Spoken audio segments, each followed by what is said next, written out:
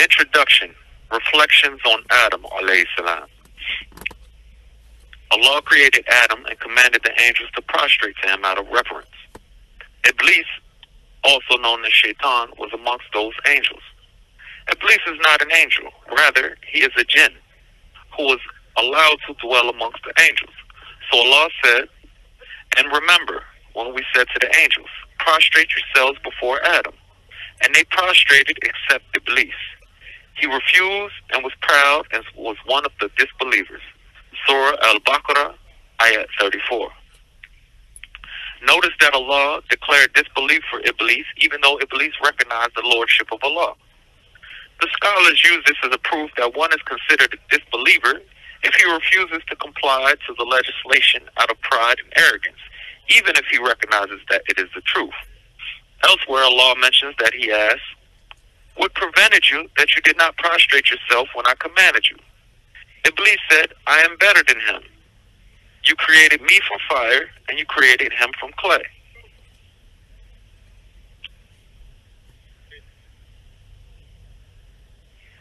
Surah Al-A'raf, Ayat 12. This is the first documented form of racism. Whoever claims superiority based on race, tribe, or ancestry will find that Shaitan is his predecessor. The Prophet ﷺ dealt with such futile ideologies when he said, O mankind, surely your Lord is one and your father Adam is one. There is no virtue for an Arab over a non-Arab, nor for a non-Arab over an Arab, nor for a white person over a black person, nor for a black person over a white person, except due to taqwa. And in another narration, he ﷺ was asked, who is the most honorable of the people? So he ﷺ replied, the one who has the most taqwa.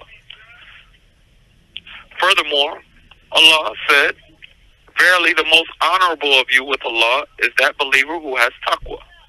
That's Surah Al-Hujurat, Ayat 13. Thus, a feeling of superiority based upon race, tribe, or ancestry is labeled arrogance, and it is forbidden for anyone holding any amount of arrogance to dwell in paradise. As the Prophet ﷺ explained, the one who holds a mustard seed worth of kibr, or pride or arrogance, will not enter paradise. Such a statement naturally scared the Prophet ﷺ companions. So one of them said, a man loves to wear nice clothes and nice shoes.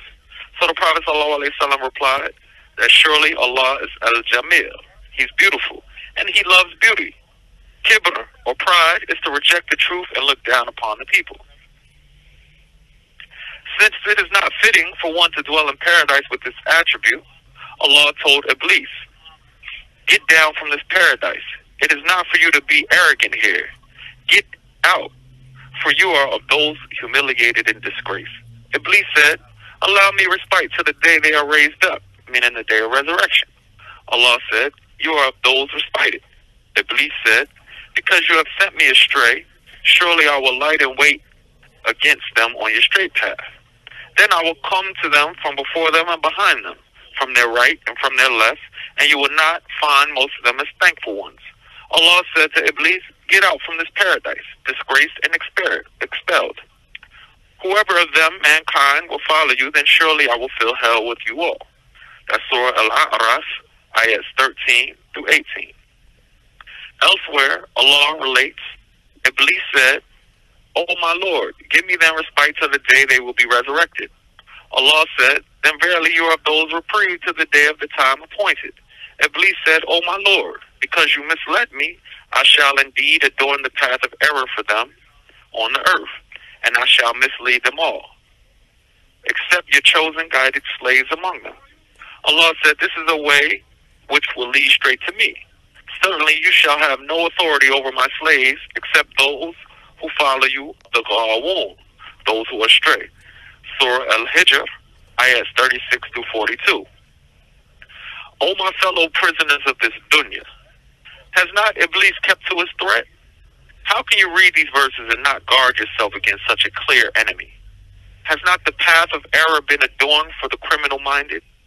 Are you not tired of being tricked, deceived, and bedazzled by things that bring you initial pleasure only to ultimately cause you twice that amount in pain, grief, sorrow, and misery?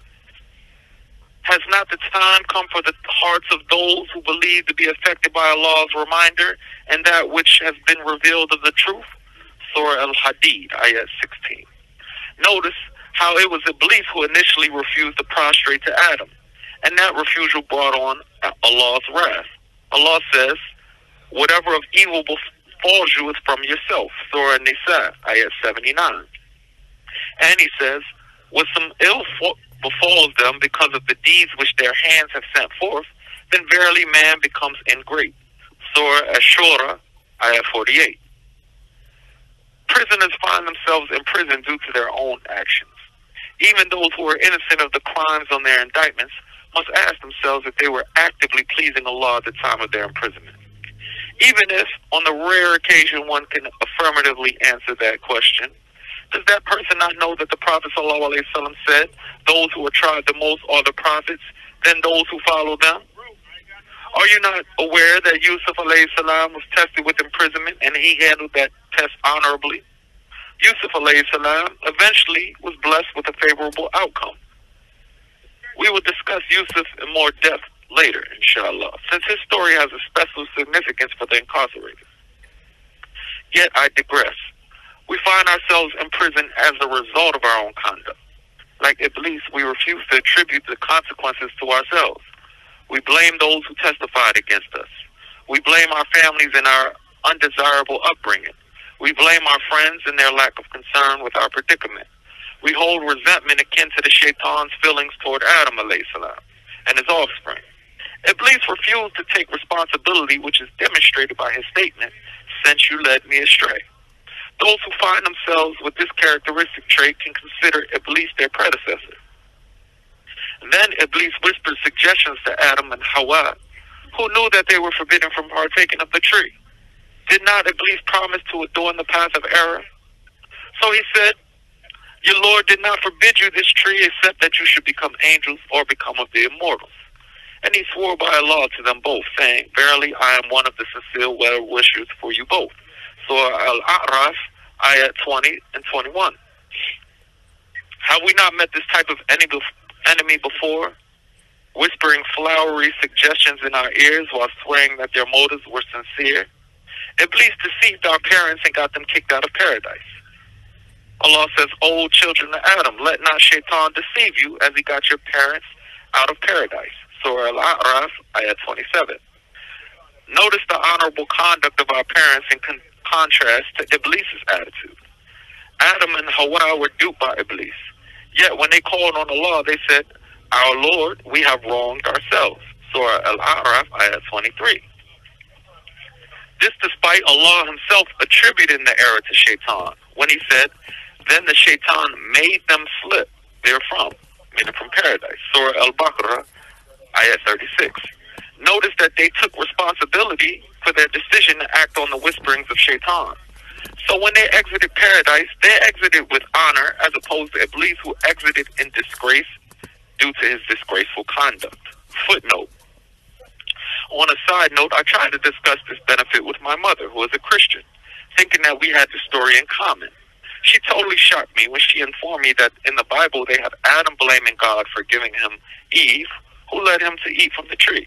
So in essence, the Bible's version has Adam blaming his wife and ultimately God for his actions, whereas in the Quran, Adam displays true muru'ah, or manliness, when he accepted responsibility for his conduct as is befitting a prophet of Allah. O my fellow prisoners of this dunya, the disgrace and dishonor is not your incarceration. Rather, this dishonor is being imprisoned while continuing to think and behave like a criminal. Pay attention to the fact that although Allah forgave Adam and Hawa, he still expelled them from paradise. Likewise, your remaining in prison is not proof that Allah is displeased with you and did not forgive you. Your current physical predicament is neither proof for or against you regarding whether or not Allah is pleased with you. So take note, as this is a serious issue of aqidah, or creed. Allah says, as for man, when his Lord tries him by giving him honor and bounties, then he says, my Lord has honored me. But when he tries him by straightening his means of life, he says, my Lord has humiliated me. Nay. Surah Al-Fajr, ayahs 15 through 17. Commenting on these verses, Shaykh al-Islam Ibn Taymiyyah, rahimahullah, said, Allah says that the situation is not like that. If he does not test his slave with difficulty and instead honors and blesses him, then that is not an unrestricted honoring or blessing. And if he limits a person's risk or sustenance, then that is not necessarily disgracing him. Rather, they are both trials, tests, and examinations. So if one is grateful for the ease and patient upon the hardships, then both situations are good for him. As the Prophet ﷺ said, Allah does not predestine anything for the believer except that it is good for him. And this applies only to a believer. If he is blessed with prosperity and he expresses gratitude to Allah, then that is good for him. And if adversity befalls him and he endures it patiently, then that is good for him. This was taken from the principle of love and desire by Shaykh al-Islam Ibn Taymiyyah. Getting back to the story of Adam alayhi salam, let's examine the promise of Allah when he expelled Adam and Hawa. Did he just abandon them and leave them to their own devices? No. Rather, he promised, get down, all of you, from this place. Then whenever there comes to you guidance from me, whoever follows my guidance, there shall be no fear on them, nor shall they grieve. Surah Al-Baqarah, ayat 38. And in another verse, he said, then whoever follows my guidance, he shall neither go astray nor be distressed. Surah Taha, ayat 123. In explanation of these verses, Shaykh Abdul Rahman ibn Nasir al-Sa'di said, Allah made four things the result of following his guidance. He negated khawf, fear, and hazan, grief, and the difference between them is to be discomforted or stress over that which has already taken place is hazan, or grief, whereas to have anxiety over the anticipation of something in the future is khawf, or fear. So Allah negated both of these things for those who follow his guidance. When these things are removed, the opposite of them is attained, which is complete aman, feeling of safety and security or being at ease. Likewise, he negated dolal, going astray, and shaqa, distress or misery, for whoever follows his guidance. When these two things are removed, the opposite of them is attained, which is huda, guidance, and sa'ada, happiness. So whoever follows his guidance will obtain peace, happiness, and guidance in this life as well as the next, and will have every other type of fear, grief, misguidance, and stress removed from him. Thus he will attain that which he desires and avoid that which he dreads. And this is from Tafsir Sa'di. O my fellow prisoners who believe, take a lesson from what we have mentioned and closely consider the condition of Allah that Allah placed on earning peace, happiness, and guidance by his saying, whoever follows my guidance. Also take heed to the threat that follows, where he says, but whosoever turns away from my reminder, verily for him is a life of hardship, and we shall raise him up blind on the day of resurrection. Surah Taha, ayat 124. So the key to a good life is following the Quran and Sunnah, while the path to misery is traversed when one turns away. This is a promise directly from your Lord. How is it possible that Shaykh al-Islam Ibn Taymiyyah, rahimahullah, could be thrown in prison, and he died in prison, by the way, and make statements such as, what can my enemies do to me? My paradise and garden is in my breast. Wherever I go, it is with me. It never leaves me. If they lock me up, then it is a perfect opportunity to seclude myself for the worship of Allah. If they kill me, then I will be a martyr. And if they exile me from my homeland, then it will be a vacation. He also said, if I spent in gold the likes of which amounts to the size of the citadel, which is the prison he was in, I would not see that I have repaid them for this, or would they have been a reason behind of good. And he also said, the inmate in reality is he whose heart has been incarcerated from his Lord, and the captive in reality is he who has been taken captive by his own lust. How could he make these statements despite being unjustly incarcerated? I say, he understood the reality of the promise of Allah. How could Shaykh al-Albani, rahimahullah, be unjustly incarcerated also, and exclaim, what the enemies of this nation had intended to be a punishment for me backfired against them and turned out to be a blessing for us? I say also, he understood the reality of the promise of Allah. O my fellow prisoners who believe, take the practical advice of our beloved Prophet sallallahu alaihi wasallam when he said, look toward those who are beneath you, and do not look toward those who are above you in status. For this is the most appropriate remedy for not belittling the favors of Allah has bestowed upon you. O brothers, remember when you were astray and didn't know how to properly cleanse yourselves? Remember when you used to sell poison to your own people and rob and kill for your fellow human beings merely for monetary gain? Remember when you were worshippers of the dunya, that is, money, cars, clothes, and women? What if you had died in that state? Who is it that saves you from your own destruction? Is it appropriate to question the manner and the means your Lord employed to save you from destruction? Allah says, verily man is ungrateful to his Lord, and to that he bears witness by his deeds. Surah Al-Adiyat, ayats 6-7. In conclusion, Allah says, and I have not created jinn nor man except to worship me. Surah Al-Dhariyat, ayat 56.